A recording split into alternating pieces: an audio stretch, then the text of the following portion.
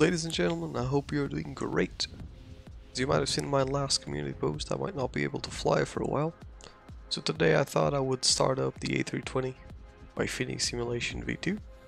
We are sitting at Lisbon at gate 126 where we left off on our last flight. So without further ado, let's get straight onto the flight deck. Here we are, this beautiful flight deck. Let's start it up, shall we? Over onto the overhead panel, batteries 1 and 2. On. We have external power available to us, so let's go and use that. Next order of business is to extinguish all the white lights, so all the fuel pump lights 1, 2, 3, 4, 5, 6, and the cruise supply. After that, I like to turn on I like to arm the emergency exit lights. Turn on the smoking signs, and we'll leave the seat belts for later when the passengers board. After that, I go to the ADR system, turn on 1, then 3, then 2. Put my strobe lights to auto, my nav lights to either 1 or 2, depending on the day I'm flying. APU master switch to the on position, and that will be my overhead panel set. So usually what I do next after setting up the overhead panel is I go back to the tablet and start it up. While the ADRs are aligning, this is a perfect chance to get it all set up. So I go into my Fenix app, I import my flight from SimBrief. In this case I just prepared one from Lisbon to Madeira. Then I go to the ground services, ensure that the chocks are disconnected and the door is open for GSX to work. Now I'll go to my mass and balance and load the aircraft. Now I usually don't use real time, okay? I use GSX, and by the time this thing is loaded, GSX is done. Okay, so what I normally do is I use fast time. That gives enough time for the aircraft to be loaded, GSX to finish up almost in sync. So we'll do that, that'll take about 6 minutes to load. And that is basically it, alright? I go on to the performance page.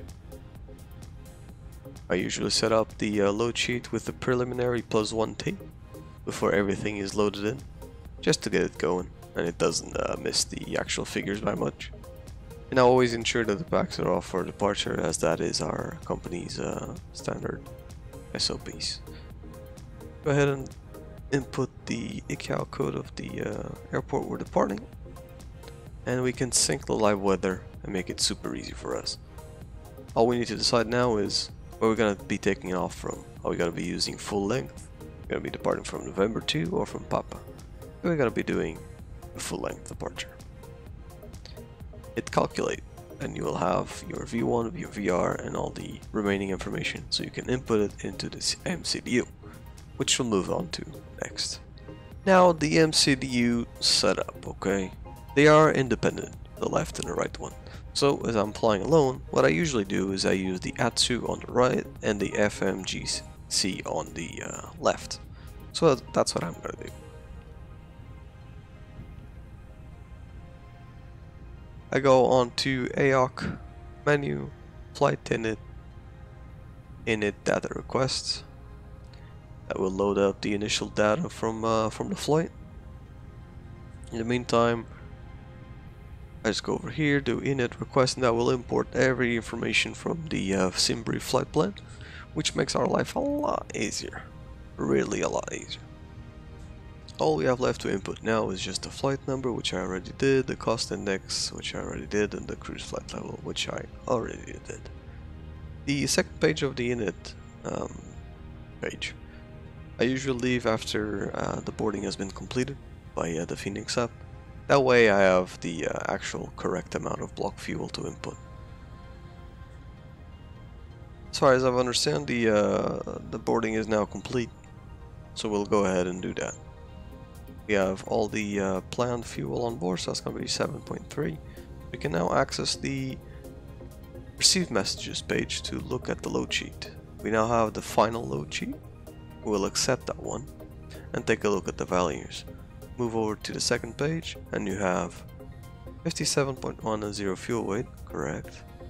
And then you have the 0 fuel weight CG which is gonna be 29.8, so we need to rectify that.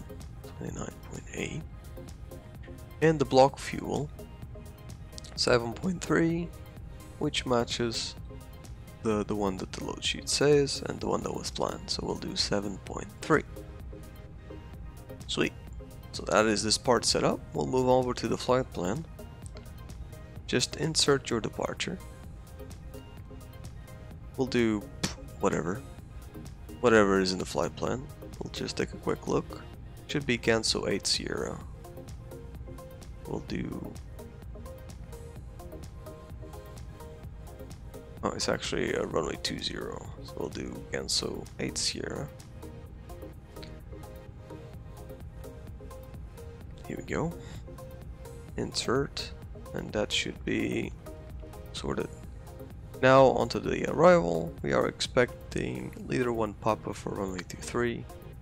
So we'll do a RNAV for 23, leader 1 Papa, arrival, insert.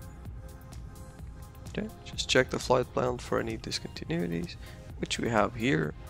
And to clear it up, you just hit the clear. Do this and insert, and that should be it. Now that the init page and the flight plan page are completed, what I usually do is I set up the rest of the aircraft before moving on to the performance. Let's go ahead and set that. We'll go over here to the MCP and set up the local QNH that today is 1011. We'll set up our departure initial climb clearance, which is flight level 60. Make sure the flight directors are on. Do constraints on the left side and airport on the right side for the pilot monitoring. Go down here to the radio stack and input the Unicom frequency. And in the case for any air taxi pilots, we also input on radio 2 the company frequency, so we can speak on VATSIM freely without any worries. That will be 131.6. There we go. We also input our squawk, whatever is given to us by ATC, but the standard one will be 2000 for any IFR flight. Make sure you lock that door. That is it for now. We'll go ahead and fire up our APU, turn on the seatbelt signs, and set up our performance. So, sync the final load sheet, live weather, calculate. We have V1 144, 144, 146, 1 up 0.1, and flex 68. Go ahead and input that on our performance. 144, 144, 146, 1 up 0. That's not it. Up 0.1, and I believe flex 68. Let's just confirm that. Correct. Sweet. As a performance taken, and we can now get ready for the pushback. Go ahead and do our beacon on. Make sure we have APU bleed. Turn off the external power as we don't need it anymore. And I'm gonna use Fenix's pushback system today instead of GSX. So we go to ground services, disconnect GPU, connect the tug, release the parking brake, and start pushback. When we are clear of the gate, we'll start our engines. To do that, it's pretty simple. Just head over down here, switch the engine mode selector to start. Once the page loads up like that, it's engine number 2. We'll stop the pushback here before it's too late. Alrighty, set the parking brake. Disconnect the tug. Okay, we also have engine 2 properly started now. Let's go ahead and start engine 1. As we have pushed back, we're going to be turning on our transponder, Charlie.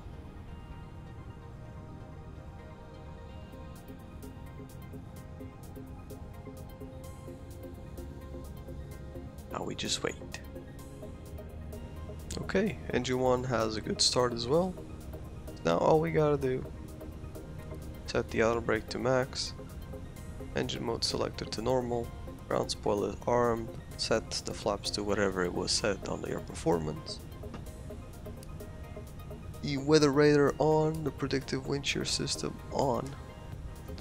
And that is it. We will be ready to taxi once we come on with the lights and turn off our AP lead and master switch. So that is it. That is the way I set up my A320 once I go flying. Either on VATSIM or offline, doesn't matter. I hope you enjoy and I hope you learned something. Till the next one, safe flights to everyone. See you!